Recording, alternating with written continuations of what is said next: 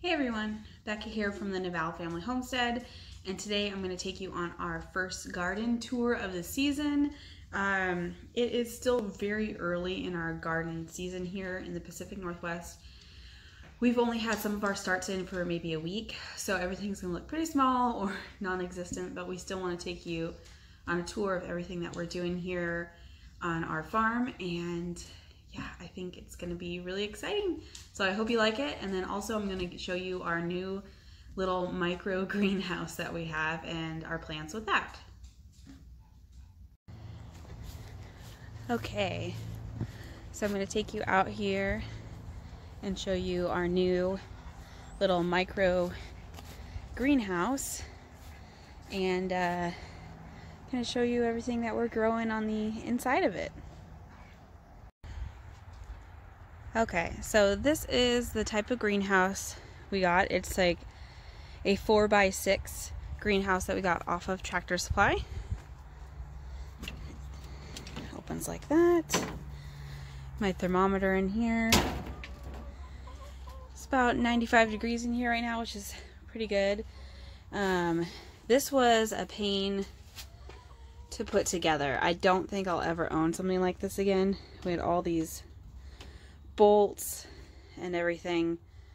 It just was, the directions were terrible, but so far it's held up pretty good. Not too bad. Alright, so what I'm going to show you is some of the starts I've gotten here that are not ready to go out because it's still too cold and they're still pretty small. Over here we have some orange top hat tomatoes from Baker Creek.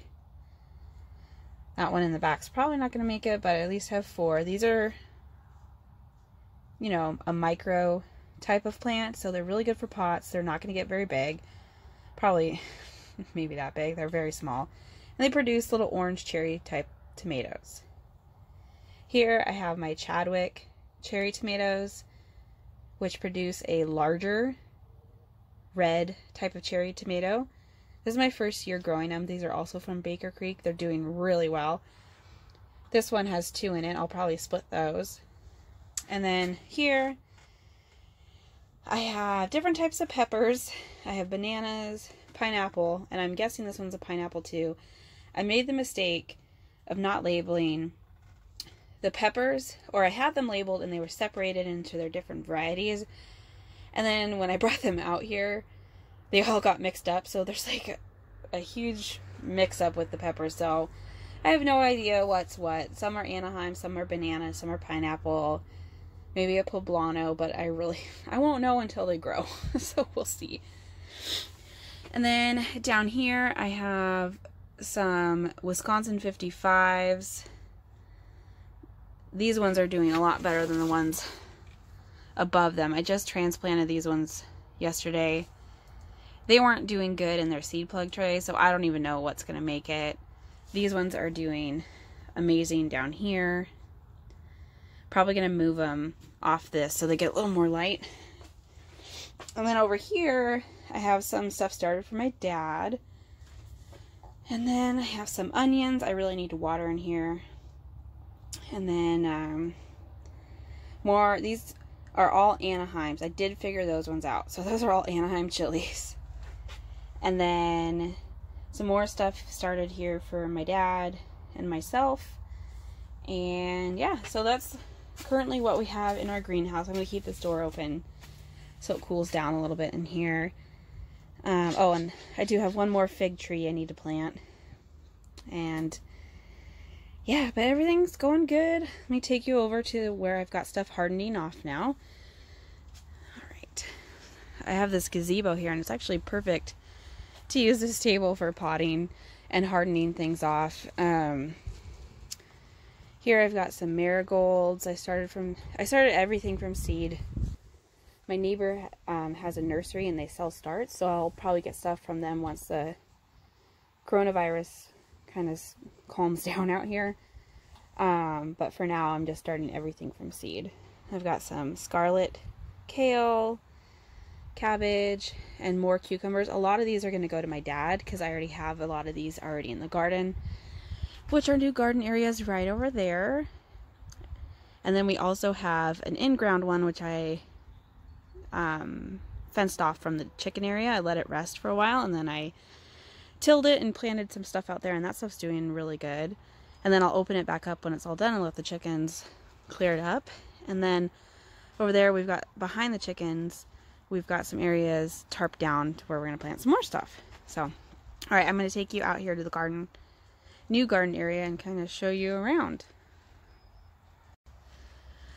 So our soil here at our house is okay. Since we're close to the river, it's really rocky, and we have a lot of moles, which is a pain. And yeah, so we tried to plant stuff when we first moved here last year right in the ground. We tilled it and we had no luck. Weeds were really bad. The soil was super rocky. It was terrible. And I'll do a video on, you know, some before and afters of our property, but basically this whole place was covered in blackberries. It was just terrible. So yeah, so I'm gonna flip the camera around here in a little bit, and I'm gonna kind of show you different things that are growing right now. We do have a lot of empty beds because stuff is still starting, and it's still a little cold here in my zone. We're zone 8A here in Washington and outside of Seattle, so it's well, we're about an hour south of Seattle. So but yeah, so I'm gonna flip this around and show you what I've got going on right now. Okay, so the beds along the fence here, they're gonna have a wide variety of different things. This first one is almost full with seeds or things in it. In the back row here, I have a ton of cucumbers. I definitely overplanted, but I have a stand-up trellis that's going to go right here, so I'm going to trellis them up the fence, bring them over with tape. I have garden tape, and then trellis them on that, just a little bit, these ones that are on the end, and then my thought over here, trellis these ones up to go along this way. Everything is going to go up and this way with tape tucked in. And then down here have some different zucchinis here that have not popped up yet. But down here, let's see if I can see them. Right here, I have some Swiss chard. And I saw one the other day popping up, but I don't know where it went now. And then I do have some bok choy. Let's see. This is my first time growing bok choy, and it's purple lady bok choy. So I've never really planted it or cooked with it, but I wanted to try it. It looks really pretty. So we're going to try it this year. Then I have a couple empty spots right here. And let's see. I got some weeds I need to pull. This is real life. I mean, there's weeds and stuff growing, but do what you can. I have some onions that I started from seed here. And then behind that, I have some Kentucky Wonder beans, and the same thing. I was thinking the same thing with the cucumbers once they sprout up, and then take them over to the left here. And then that's it for that box. I do have a lot of blank spaces out here. Then this little area, you can kind of see them starting to come up. Those are my sugar snap peas. I overplanted in this area. I have some TPs I'm going to put up so they will stay here. We love to eat sugar snap peas. So there's a lot right there, but I'm doing the square foot gardening method. If you're not familiar with that, I'll see if I can link some videos about that in the notes below. And this is our first year trying it, and we're just trying to maximize what we plant in the amount of space. And here, I'm going to back up. My first arched cattle panel trellis. We're going to be planting some different squash on these. In these beds here, we have two big beds in the middle. There'll be different types of tomatoes and squash. And then over here, I'm trying this pool garden, and everything's doing okay. It's a little wilty, this cabbage. I just transplanted that, but it's still got some new leaves coming in. So it'll be alright. It's pretty hardy. So then I have some kale, and these right here are all calendula and zinnias that'll be in the back, and then the rocks Lucas planted. He made sure to plant some stuff for us. And then we have this electric netting. Not sure how long this is going to last, but we're going to take this roll and just go down the side, and here we're going to be planting our winter squash. Let's see if I can back up a little bit. Our winter squash, so that way it vines out towards the shed. So this is an area we had our pigs in that really helped. Actually, we had them kind of everywhere, even where we have this now. They really helped us clear it. We have some potato bags that currently are growing rocks that Lucas put in. It's still too wet to plant potatoes here, so probably wait another week or so, and then we'll dump those out, and then these are going to be for russets, so then you keep piling the dirt on as they grow. I have 2 more cattle panel trellises here, and those will be for squash and some melons. I have some Golden Jenny melons that are like a cantaloupe plant, and in the center of those I have some calendula, and I think there's a zinnia in there too. The calendula, or calendula, however you pronounce it, it's beautiful, and it has medicinal purposes too. Good for healing burns, putting into salves. And then there's some sad zinnias. Need to get in there and water. It's supposed to rain later, so I'm contemplating if I want to water now. I don't want to overwater anything. Another bed here. Probably do some more peppers and stuff in here. We have 3 beds on this side, 4x8. Then we have our peonies here that Lucas and we planted in our mother-son garden last year, but we ripped that out and I potted them. We also had the rosemary in the mother-son garden. That garden was just in rough shape, so we pulled it, potted it, and they're getting ready to bloom. I'm really excited to see how they bloom. They're going to be really pretty. So, and we love rosemary. We have so much rosemary around the property from us planting. Some dahlias in there. Some new blueberries. We've started them just in the pots until we figure out where we want to put the bushes, because currently we don't know. We don't know. Another pot here with a giant trellis. So my dad gave me these trellises.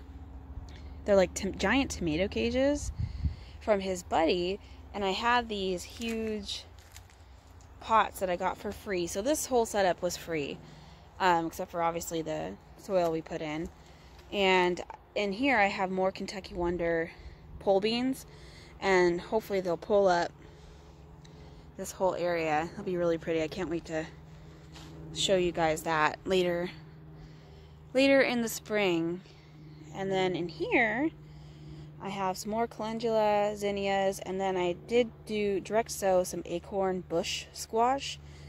I did those a little early because, well, I thought, what the heck, why not? And so we'll see if those come up. Then I have my super tilted trellis that I've had for, gosh, 6 years, and it's, you know, it's seen better days, but it'll work just fine. And with that, this one right here, this is going to be really pretty. So this right here is called Kiss Me Over the Garden Gate, and it is a plant start I got from Azure Standard, and it is going to get hopefully between 6 to 8 feet tall, and then we're going to have it drape over this archway. And then I'm also on the other side, I'm going to plant some yard-long beans. So that mixed with this bright pink and red from this flower, I think that's going to be a really pretty entrance to our garden. Then here I've got another marigold, some more zinnias, another calendula, and then I have some sunflowers. I need to plant some more sunflowers. And then I have some more greens here in the corner some lettuce, some spinach, things that needed to be transplanted. And again, it's not perfect, you know, but it works. And, you know, this stuff's really cold hardy, so it'll do really well. So yeah, so that's what we have going on over here in our new little raised bed area. We have some tubs over there. Nothing is in that black tub right now. I'm probably gonna do carrots in there. Oh, I forgot this. Oh, it's a new thing. Oh, also, do your greens, or maybe even a broccoli, in a hanging basket. I love this type of vertical gardening. This right here is dwarf kale and arugula. It's doing phenomenal in here, and I like it. It's, you know, out of my beds. It's right here. It's pretty. It's a nice little feature. I like that. I think I'm going to do that from now on. I've had this shepherd's hook for a while too, so. And in this bed right here, I got this container on sale last season from Tractor Supply. Looks like I'm gonna cover the holes a little better. This right here, this is all parsnips on this side, and this will be probably my rainbow carrots on that side. We love carrots, and my nephews love carrots, so I'm planting them some stuff in our garden since they can't at their house. So, but yeah, so that right there is our little raised bed area. I'm excited. It's kind of a hot mess right now, but as the weeks go on, it's going to get a lot better. All right, so I'm going to take you around and show you some other areas that we have planted. Okay, so this area is really weedy and full of grass and everything. I'm going to get in there and show you everything up close, but it's pretty bad, but stuff's still growing. So, but yeah, so I'm going to show you everything that's growing in this in-ground garden that we tried this year.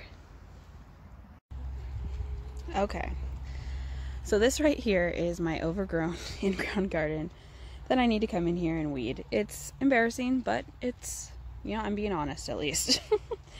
This is not the Instagram or YouTube perfect garden, but I'm going to go around and show you everything that we've got without trying to step on everything. Hi! What? You gonna come over here? So, my chickens, they're so nosy. Yeah. They're dying to get in here too. So in this little area right here, as you can see, I have blackberries coming up. But I have some salad blend in here from Baker Creek. It's doing really well. Again, I need to come in here and weed, but it's doing good. And then right next to it, I have some arugula that's doing amazing. It's really spicy. I'm actually going to pull this out and eat it in a minute. Try it. Then over here, I have some head lettuce, and what looks like a mole is about to pull through here. But I have some head lettuce that's doing really well. Come in and thin these out a little bit there. But yeah, it's doing, what is here is doing really well. And yeah, so that's this row. Then over here, oh yes, this is, okay, I have to think for a second. This is some kale, and I had cabbage here, but I forgot I had cabbage here, so I raked it up. And then I no longer had cabbage here. But I do have some carrots behind that. I need to come in and thin out. I also forgot I had carrots back here, so I need to come in and do a lot of work in this garden. But, you know, it's okay. Nothing's perfect. And then in this row, very proud of these. This is my first successful growth ever of radishes. And they are doing really good. Starting to see Some root development on these bad boys. Beautiful. But yeah, they're doing really good. I'm the only one that likes radishes in my family, so I'm super pumped that these will be for me. Over here I have some beets. These are, I want to say, bull's blood. I'm gonna come in here and weed again. And then in this one, right next to it, I have some golden beets, which are struggling. This, yeah, I kind of let this go, but that's okay. And then over here, I have some spinach that's doing really well. My spinach in the ground is doing better than what I have in the pot. So I might go ahead and plant some more spinach out here. Oh, someone laid an egg. Wonder who it was.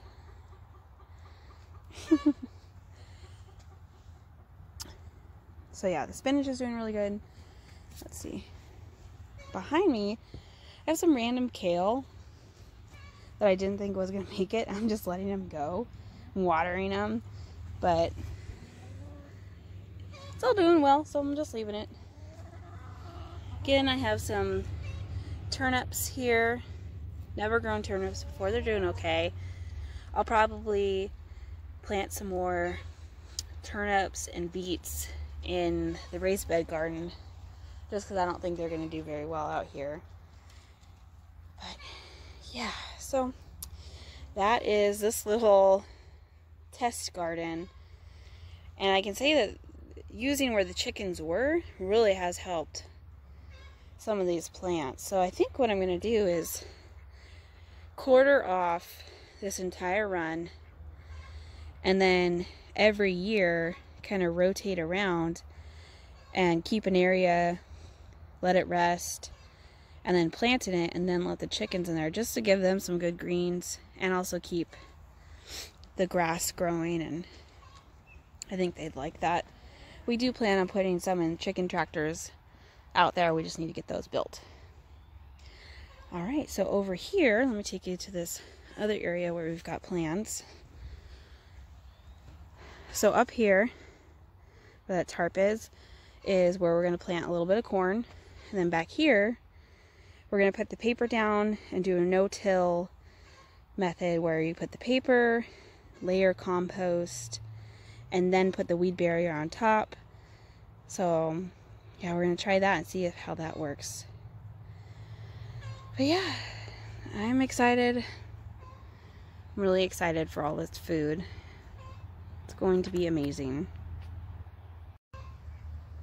So here I've got my arugula. That's good. A little spicy, but that's really good. Can't wait for more of that to come in. So I'm gonna give some to the chickens now. Hi, you guys want some arugula?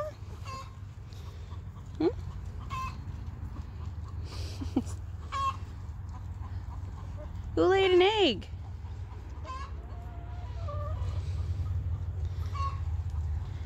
I don't know, they're being awfully noisy.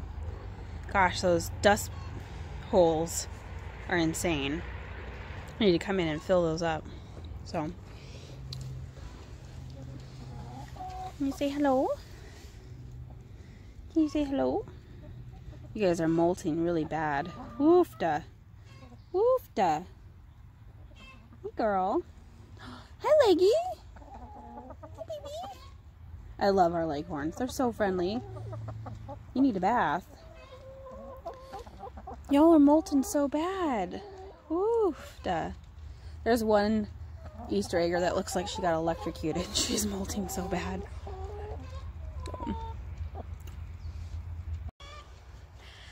Well, I just want to say thank you for coming on this little garden tour with me.